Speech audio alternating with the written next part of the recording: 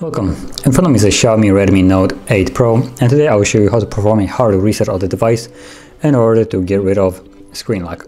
So to get started, you want to hold the power key and then select power off. Wait for the device to shut off, and once it has, we'll then hold the power key and volume up. So basically, now that it's off, hold both of those keys, volume up and power key. And after about 5 seconds, you will release only the power key. So right about now, but keep holding volume up. And we should be in the recovery mode.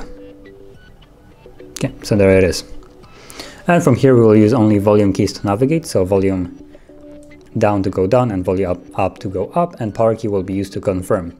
With that in mind, let's select wipe data and then confirm it with power key, and then confirm it again by selecting the wipe all data and then confirm.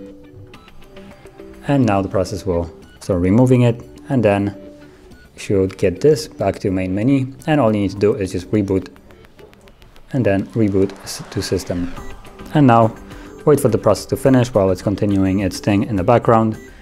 And once it's finished, we should be greeted by the Android setup screen. So I'll be back once that is actually visible.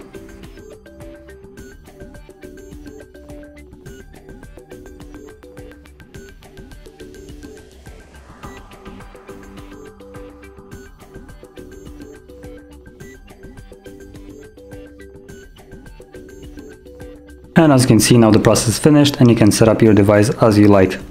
So if you found this video helpful, hit like, subscribe, and thanks for watching.